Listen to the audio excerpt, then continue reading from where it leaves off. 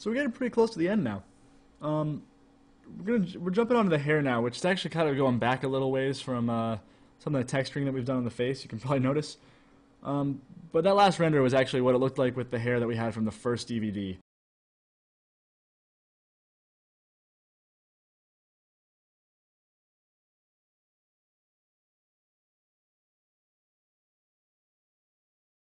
Quick pelt map that I ran on the last one just to get the idea across. So we're going to recreate this so that our texture map we made actually drives the way the hair grows in a sense. But it'll make sure that any hair tweaks that we do on the color map will be very easily transferred over to the hair map that the hair grows from and that the length grows from. So first we just want to grab all these little chunks where the hair should grow. And then we're just going to clone to a clone. Detach as clone, I should say. And there we go. Let's take a look at the UVs.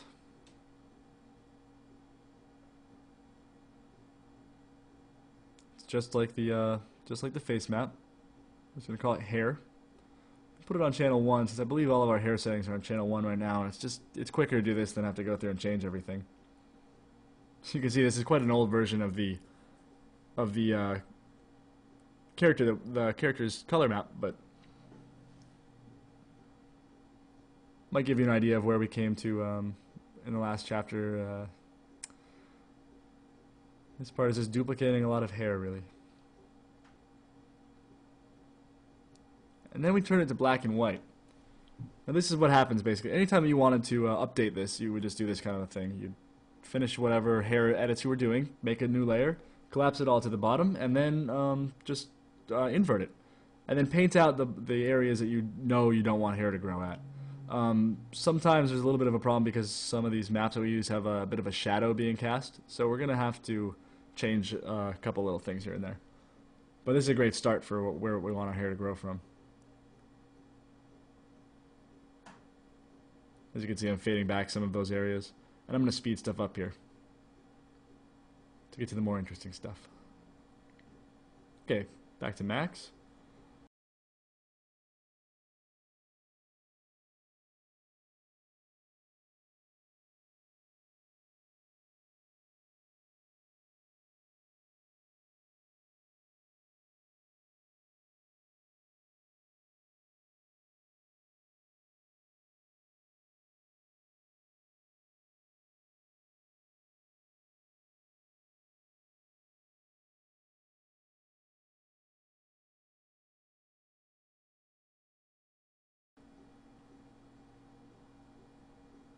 Pretty sure all of our hairs have already been selected. That's good.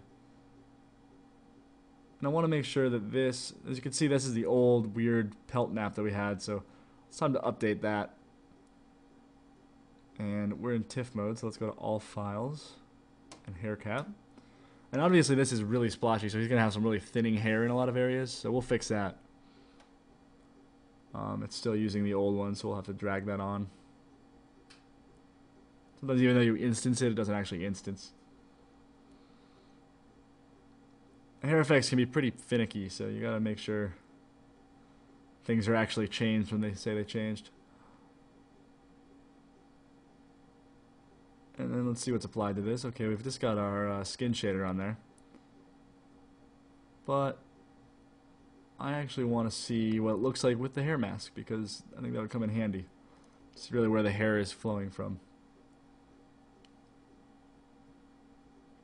And just like before, we want to turn renderable off, and at very least turn see-through on, but really I like to display as box. It makes it easier to select later on when we have all these little hairs. I guess I'm not going to do that right now, but usually something we do just to make sure that it's really easy to select that hair cap. I still have to make the left and right sides of this. And then I have to change the face IDs on this that are being used in the environment settings.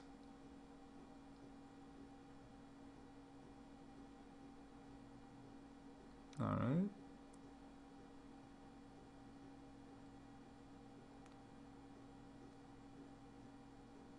Just gonna grab our hair caps here and see what they're actually doing. Or maybe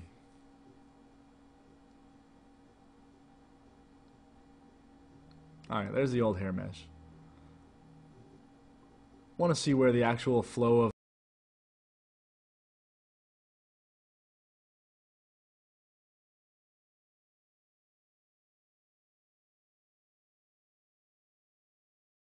and because the more verts you have, the more hair is going to be growing on there. That's why I put this turbo smooth on. And I'm going to put an edit poly on top of that, so I don't have to collapse the turbo smooth in case later on I want to bring it back down. So I changed the material ID to 2, and you can see it already started growing hair. So we've got some hair growing already. Very exciting.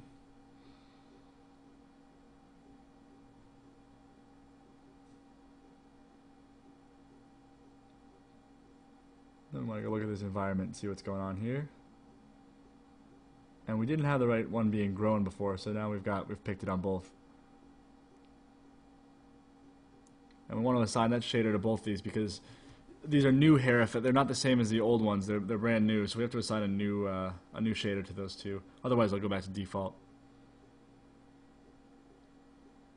So once this opens up again,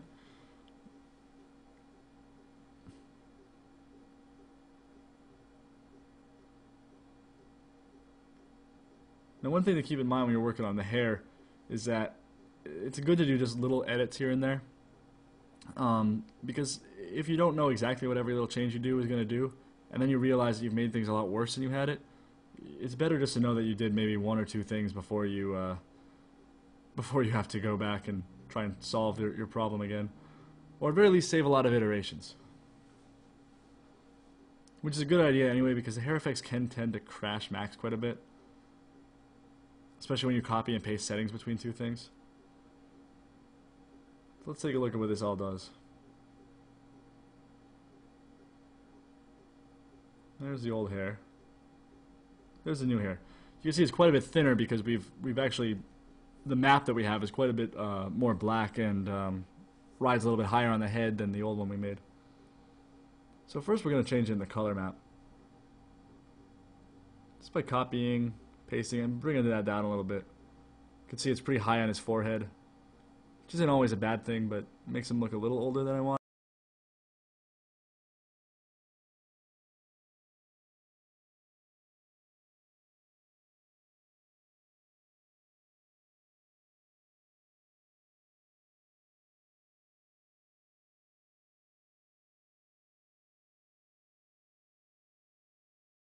To the selected layer, invert it, and turn it to black and white.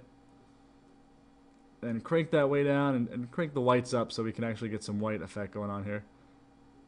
Then I'm just going to copy this, or at least mask this off.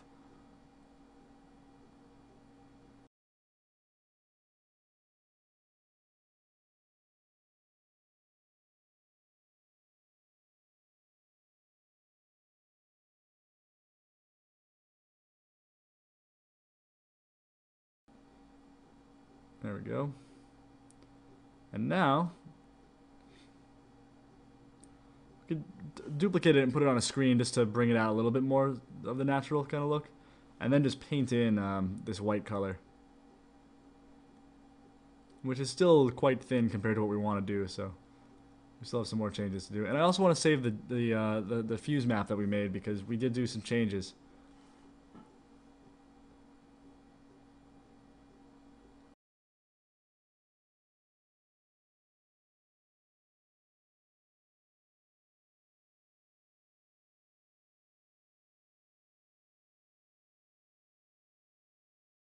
But first I want to edit a few of these splines. They're just not really getting the kind of look that I wanted.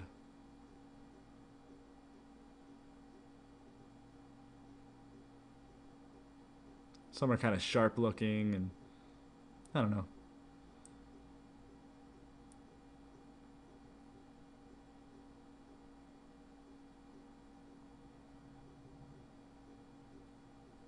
So once again, it's all a matter of just tiny edits that can kind of get the effect that you want,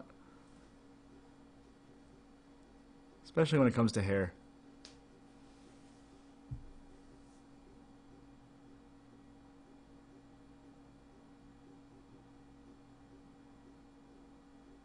Alright, so you can see what our hair cap does right there. It's a interesting look.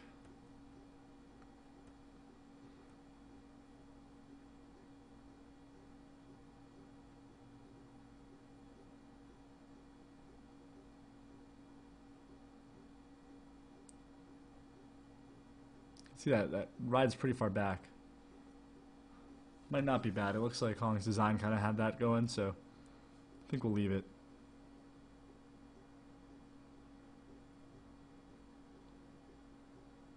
So one of the problems we were having was a lot of these splines were actually being drawn from an area where there was no hair being drawn officially because it was on a black area. So we're just going to snap these root points into the white.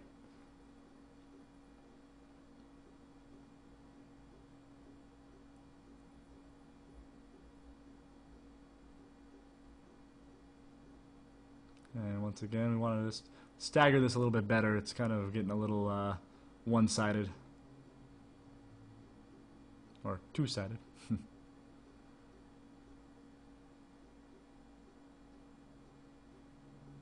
So we may want to adjust this map a little bit more too, but for right now, let's just try and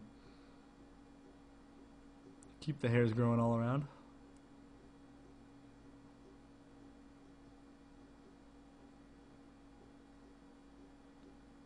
Now for some edits. We want to make sure we have the right hairs on here. That's good. Maybe pick a few of the middle ones. Looks pretty good to me though. Take a look at this one.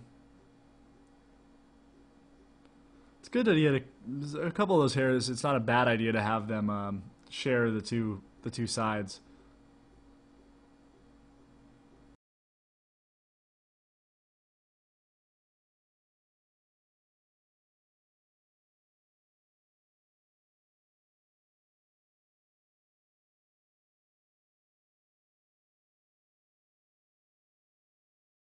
And then each one specifically goes off one or two, and you can kind of get a little bit more if you're getting a bald spot going. That's a good idea to do.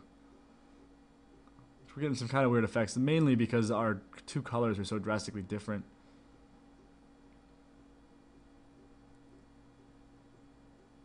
For one thing, he should have much darker hair, so here's a quick trick to make darker hair. I'm just going to paste it, invert it, multiply, and then set that down to a bit lower.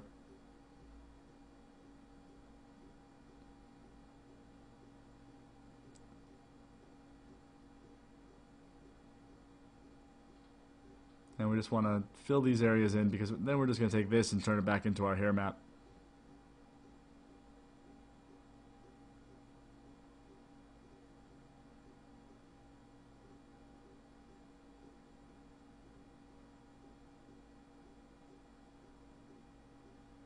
So we have our inverted hair map at this point, but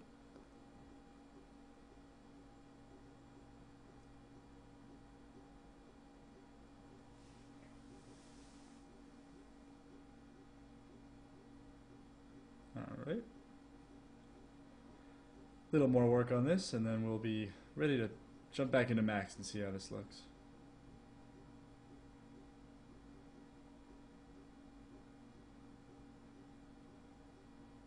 And okay.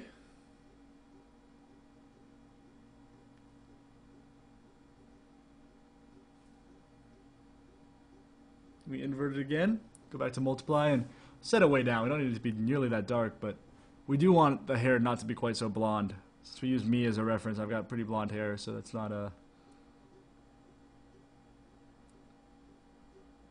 You can see it's a little sharp though. It doesn't quite look right.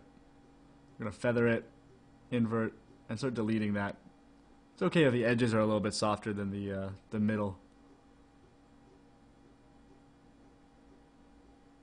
The edges aren't very soft there though. I'll fix that up a little bit. Just duplicating the more wispy hairs that were in the texture map.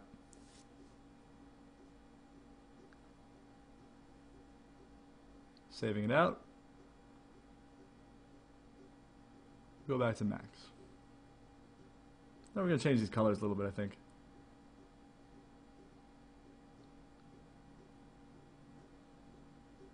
Alright, so I want to shade the Bezier and middles on both of these. Would be nice if there was some way to kind of, I don't know, keep only have one hair effects and then have it understand to part in two different ways. But right now you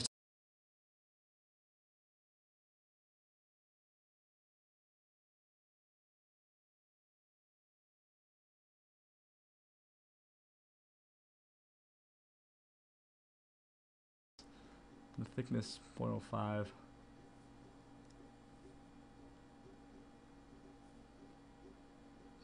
I'm adding a little bit of curliness here too because I don't want his hair to look quite so combed. I want it to look a little messy. So I'm going to add a little bit of random stuff. And the curliness is a good way to do that if you keep it low. Kind of breaks things up a little bit, as you can see right now.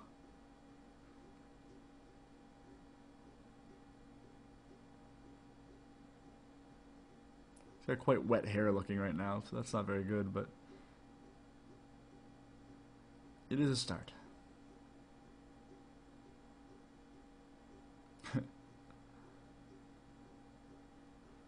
It's looking a little funny right now, but this is the start of getting it to look nice.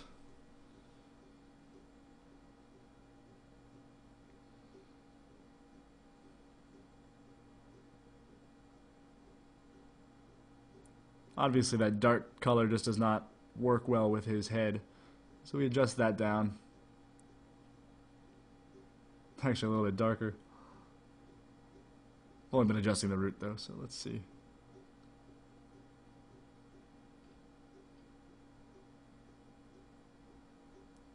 Not quite there yet, but it's getting there.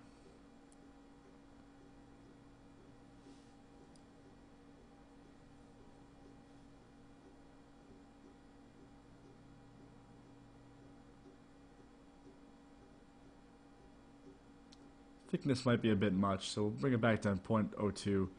I think we usually find that 0.02 is about right for what we want. And maybe a little denser. It was getting a little sparse in some areas, but it was just so thick you couldn't really tell. And once again, we'll do a quick render to take a look.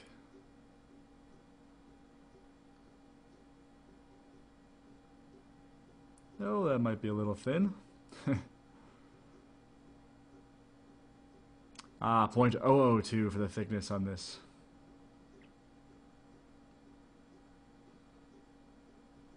I'll cancel this one too. There we go. Instead of 0.02, I had 0.002, and that's pretty dang thin.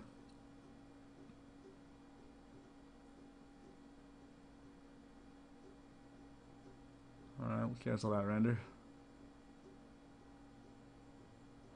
Now here, we're adjusting the map channel. I explained in the last one how this works, but the map channel option there, whatever you have for channel 1, if it's emit by strand or cylindrical, that's how it's going to control the mapping for each channel. So for this, we actually had them backwards, so I had to flip those two to be channel 1 to be emit from emitter, and the other one to be from strand. And computer froze, so hang on one sec. You can see we have the curliness. We also adjusted the a little bit of the clumping radius, kept it a little bit lower. Now that we've changed that, let's take a look and see what happens here. We've also turned on shade bezier and shade middle, which is going to add quite a bit to our render times, and I don't think it's going to look too much better. If anything, it's probably going to look quite a bit worse. Usually that's pretty good, but we have so much hair being generated right now, it's going to make kind of a mess. So I think we should probably cancel, but let's just look at it a little further. Yeah. That's quite enough of that.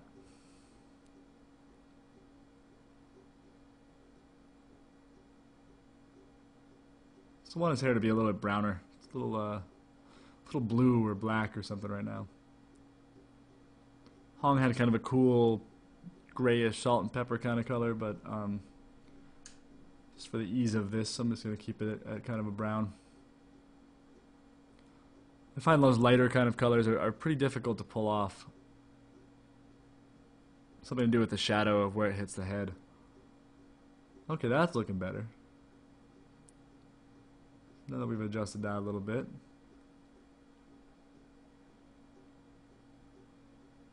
So we'll play with this.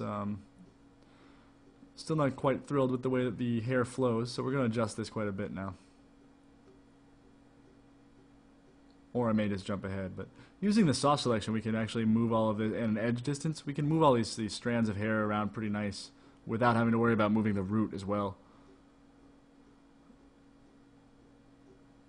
So long as we actually keep the edge distance correct.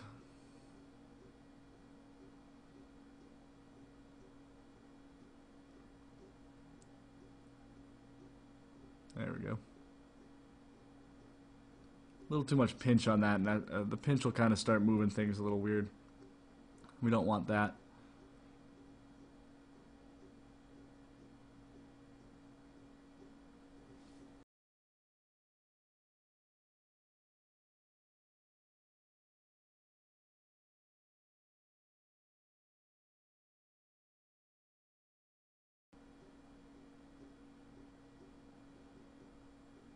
Okay, turn that up a little bit. To get the style we want, might take a little bit of editing, but it's not too bad really. If we get like about 10 days for a character, I'll usually reserve about a day just for hair.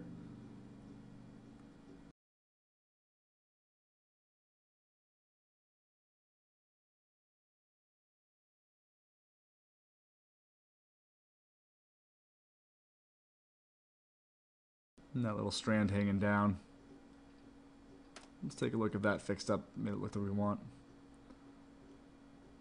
I've turned off the other side of the hair just to make sure that all of this is working without having to copy and paste back and forth and back and forth. Okay, see, now that we have a little bit of random in there, and we've moved some of these around, it looks a lot more like hair. He's got some strands kind of going this way and that. It's definitely, I'm pretty much happy with it at this point. Now it's just yeah, that looks a lot more like that one kind of curl is a little thick, so we'll be playing with that a bit. But overall, the look of the hair is about where I want it. It still has a little bit of that gray that Hong had.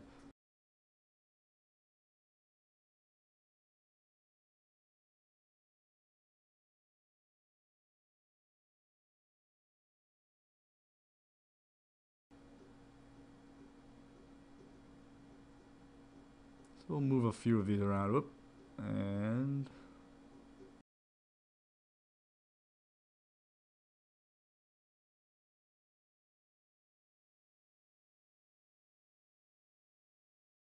other that it was getting this weird kind of wave effect, and by cutting it and duplicating it, basically, I'm able to make a new.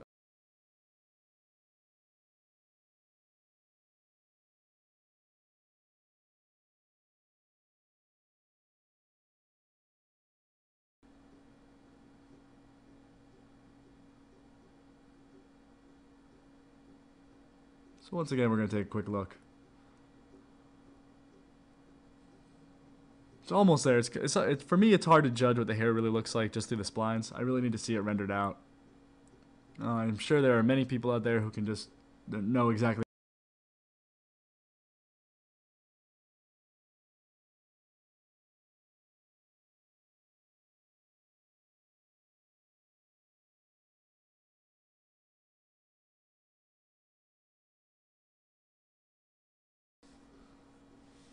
So I copied from one side. Now, normally this would crash, so what I'm going to do here, it may crash now. Let's see. I have it deactivated, so it should be okay. But what I'll do is it'll actually copy my hair from my previous settings, which are all on the right side. So we want to make sure it's on the left side as well. And we also are going to want to change the face IDs to the correct ones. But we're getting pretty close on this hair being done. And then it's really just a matter of some cleanup and putting the rig on the character and rendering him out, and then a few Photoshop edits, and then we would submit to the client.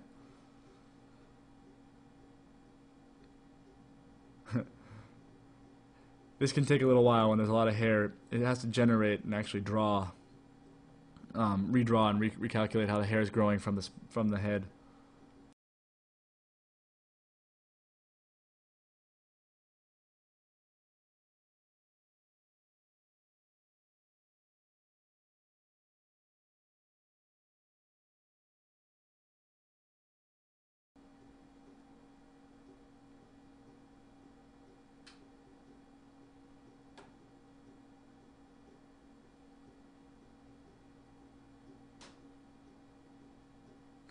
Thinking about doing it setting by setting there for a second, but that's a lot of work. So what I did there is I just removed the emitter and copied, and I'm going to do it again, Paste. Okay.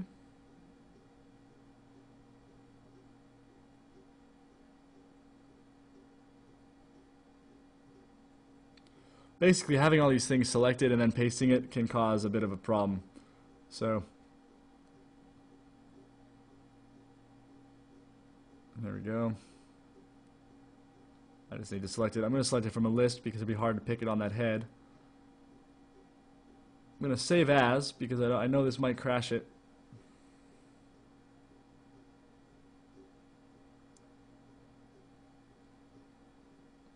But really the trick is to actually just remove that emitter. If you just do that, generally it's going to be okay. And it won't crash when you copy and paste settings between the two. So there you go. The hair's looking pretty good. I'm pretty happy with it overall. Could use, obviously, you could keep tweaking this for a really long time. That one curl coming from the one side looks a little funky, but overall, I think we're pretty good to go on the hair. And now it's just a matter of the finishing steps, and then we're ready to go, and we're pretty much done. So I hope you learned something there. On to the next.